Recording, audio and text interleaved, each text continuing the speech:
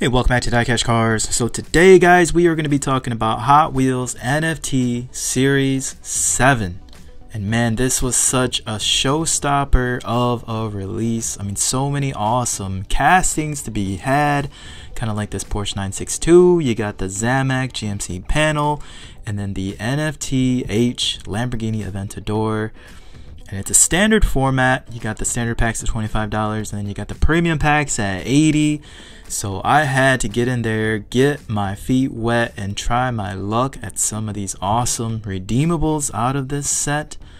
And man, let's just take a quick look at the catalog here, just so we can see what are some of the other awesome cars that you can get out of this series. Again, we talked about the Lamborghini on the top of my list. I love that Lambo. Scrolling down here, you got some rares, you got some uncommons. Again, digital cars, not redeemable, but still, hey, if NFTs ever become a real thing, we're gonna want them. Then you got the Datsun 510 wagon, that is the one car everybody's gonna be shooting after within this series. You got a Dodge Power Wagon, which is a redeemable for all the truck fans out there. Again, non-redeemable, R34. Kind of a shame. It does look pretty good in the red, white, and blue. Then you got the Porsche 962, which is the other redeemable. You got the Zamac GMC panel that you can only get out of the premium packs.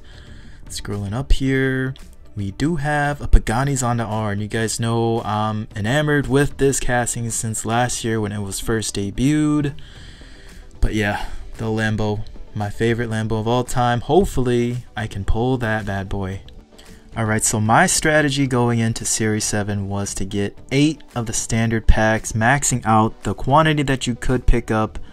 And the reason being is you want to stretch out your dollar as far as you can. So for the price of a premium pack, $80, I could essentially get 3 standard packs, essentially tripling my odds of getting the Datsun 510 or the Lamborghini NFTH. But with that being said, guys, pack number 1. Get excited every time you see that bone shaker do its little burnout. And we got a rare Aston Martin. And that's it. Well, first pack was a dud. Pack number 2. Hoping for a better pull here. Got the bone shaker burnout. Come on. And darn it, another rare, which from what I've seen, guys, it's pretty telltale that you weren't going to get a super rare. So no redeemable here, but I did get her R34 common version. And oh, look at that, an uncommon R34 as well too. Not much different other than you do get a shinier card. Pack number 3, really hoping with fingers crossed that we get some better pulls here. Just waiting for the bone shaker to do its thing, and we got a McLaren F1, which looks pretty cool. And well, that's a bummer. Another Aston Martin rare. That's the second one in 3 packs, and another R34. I mean, I should be happy to get an R34, right? But not in this case. Well, that leaves us with 5 packs left. And on to pack 4, watching the bone shaker do its thing. And we got an uncommon Audi, and there it is. Winner, winner. We got a Datsun 510, or the Datsun 510 wagon, as a lot of people are calling it because of the cool cat graphics. But man, that's it. That is a weight off my shoulders, guys. That is what we were after. Such an awesome car. Can't wait to get it in a redeemable. Pack number 5. The bone shaker buddy going at it. What do we got this time? Got a boss 302, looks good in that blue. And the rare of death, probably a dud. Yep, a dud pack with another R34. It's like you get a rare with an R34 and you know you're done for. Alright, Mr. Bone Shaker, what do we got? Pack number 6, and oh man, guys, boom, we got the NFTH, the super treasure hunt of NFTs, the Lamborghini Aventador in that dark metallic blue. Wow, I can't believe it, guys. I've never gotten one of those. This is the 3rd time I've done this NFT game. Never got the NFTH. Alright, well, rounding this out, pack number 7. Now we get another Lamborghini Aventador, but this time just the common version. We got the, oh sweet, essentially the other redeemable that I wanted, the Pagani Zonda R, and a little uncommon Viper there at the end. Last pack, magic, fingers crossed. Give me some luck, everybody. Bone shaker, come on. Well, we got the McLaren F1 uncommon, we got another 4GT uncommon, and there it is, the rare Honda Prelude. Looks pretty cool, but non-redeemable, and that rounds us out. So 8 standard packs, that netted me 3 redeemables. But let's just quickly take a look at my collection here. Not bad. I mean, for 8 packs, I mean, I got the 510, the Datsun 510 wagon, I got the NFTH, the Lamborghini. But yeah, Series 7. I mean, just the 8 standard packs, and I filled up a good amount of the checklists. I mean, you can see for the most part, a lot of these cars are highlighted, which means I actually have them. There's the R34. I mean, honestly, if I bought a bunch of premium packs, I bet you I could fill this whole entire checklist. But unfortunately, I didn't. That's why I did not get that Zamac GMC panel van. And my last redeemable here, the Pagani Zonda R. And man, this is gonna be a sweet piece. Can't wait. But yeah, let's just take a deeper dive into these redeemables and just try to understand why they're so sought after. Well, first and foremost, guys, look at that. The Aventador got a pretty low number, number 62, which means nothing, but you know, out of an edition size of 1750, that's pretty low. We don't have any RLCs or even convention pieces that low anymore.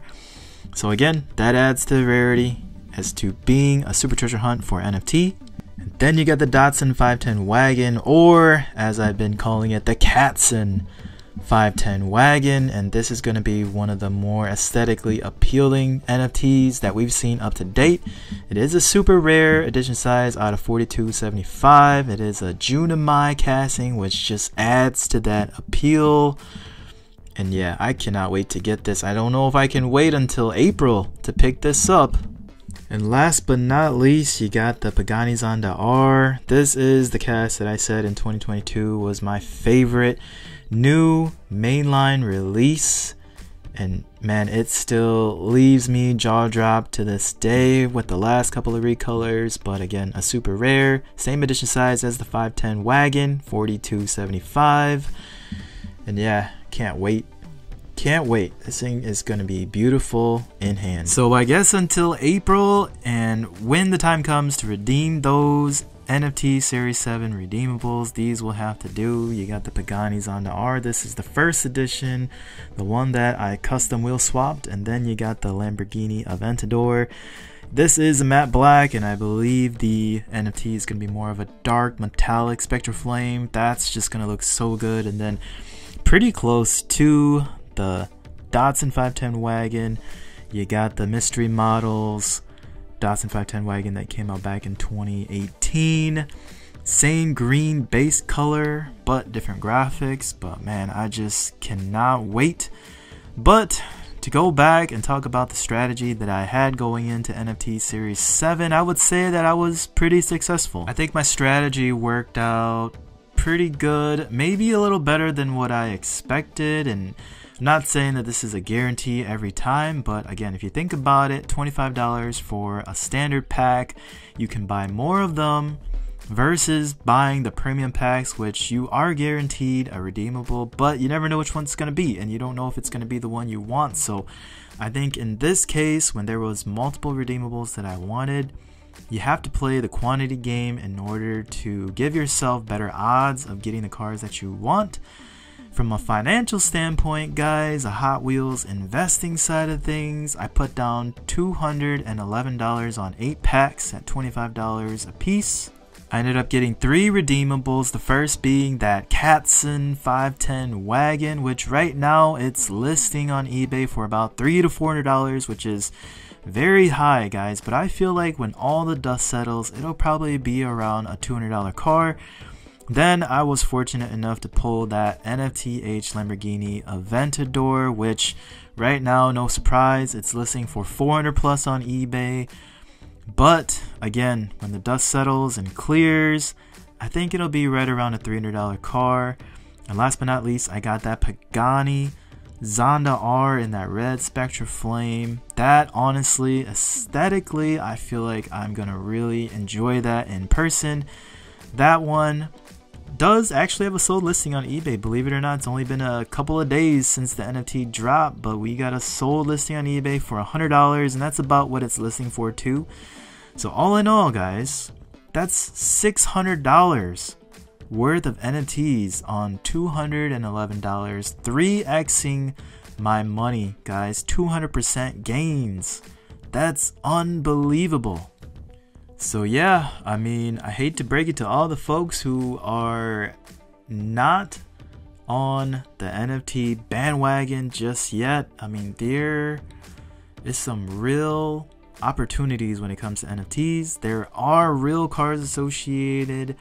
Yes, there's a gambling aspect to it, but it's actually really fun. And I think Hot Wheels has made it lenient enough to where it leans in the favor of the buyers and the collectors.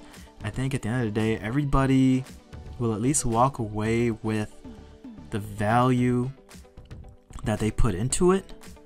Again, I would say if you're gonna do NFTs, don't just go in and buy one pack and expect the NFTH gold card, right? But go into it being realistic, play the odds, and I'm pretty sure you'll be happy with the results. But that's what I got for you guys today.